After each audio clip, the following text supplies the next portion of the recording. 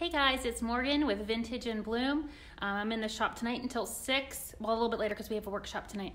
But right now I'm sitting on the floor and kind of hunched over sideways because I wanted to show you guys my latest project. I'm working on a vanity, and that's the base of it, and then obviously there's 4 drawers that go in it. And also a really cool mirror that's going to go up here, but it is at my house and it's going to stay natural. So far what I've done is I took like a little poll on Instagram to see what color I should paint this vanity. I wanted to paint it Paris gray, and that is what I put the first coat on of Paris gray on it. But I was having some really weird bleed through problems. You could see the tannins of the wood coming through. I tried shellac, and one coat of that didn't work, and I didn't really want to mess with it because I also wanted to paint it navy, so I just went with that route instead. So it's painted. There's 3 coats of paint on it, 1 Paris gray, 2 Oxford navy. So Oxford navy is one of Annie Sloan's new colors. It's amazing. If you were here for the cabinet demo last week, that's the color that I painted the cabinet to. So today I just want to show you guys the beauty of wax. So, hi Mom. So I'm going to do that now, but first I'm going to sand. So if you are one of those people that are bothered by the sound of sandpaper, this is not the video for you. I know those people exist, so I just want to give you a heads up that for the next minute or so I'm going to be sanding this piece. So don't, if that bothers you, this is your time right now to duck out. So, uh-oh, I don't have any sandpaper. I'll be back.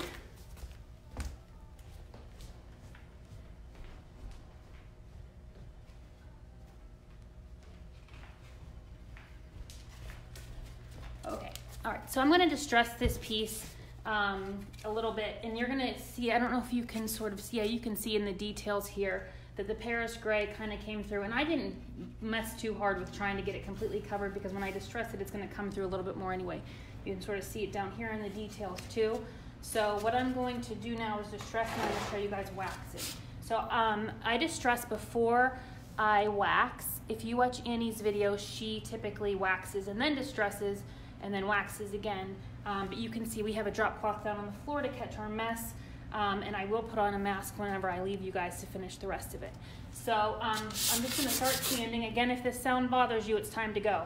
So, or just turn me on silent, that'll be fine too. So I'm just going to, this is a 220 grit sandpaper that I'm using, and I'm just trying to take some of the edges of it off and smooth the paint out. And you can see that it's changing color quite a bit. It's getting much lighter than that dark blue that it was originally, but whenever I wax, I'm going to show you how that kind of goes away. So I'm just distressing just a little bit on some of the details. Here. Just to take some of the edges off. Oh, better move my wax.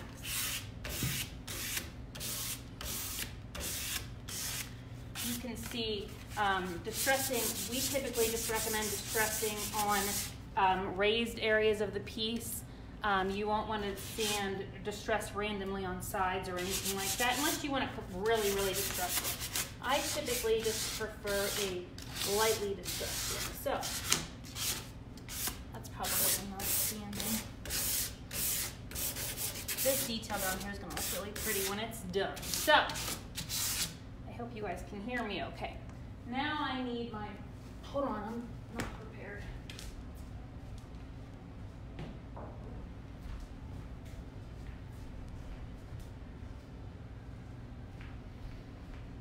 Okay, so I'm just going to use the drop cloth there. This is just a clean chip brush that I'm just going to use to kind of knock some of the sanding dust off before I go ahead and wax. So you can see how it altered the color of the paint. I'm not worried about that because you'll see as soon as I wax, all of that will go away. So you can see all that. There's a ton of dust flying off of it. So I have my Annie Sloan wax brush. These are the big ones. We actually don't have these for sale in the shop. We only stock the small ones, but the big ones are nice. We like to use them. So whenever you're waxing, you want to wax not right out of your tin because you will get debris from you can see this. I've already started using this. Now it's changing kind of blue. The sanding dust is getting in it. So you don't want that in your wax tin if you're going to use it again. So what I'm going to do now is just apply the wax not a lot on my brush, but you can see it on there. It's white. And I'm just going to apply the wax. Shouldn't be very hard. Some people think that waxing, you know, you'll be sweating. Like my mom, if she's watching, she will agree that it was hard for her. But I am an avid waxer now that I got used to it. So you are going to just apply your wax, and you can see kind of how the color came back. I hope you can see that.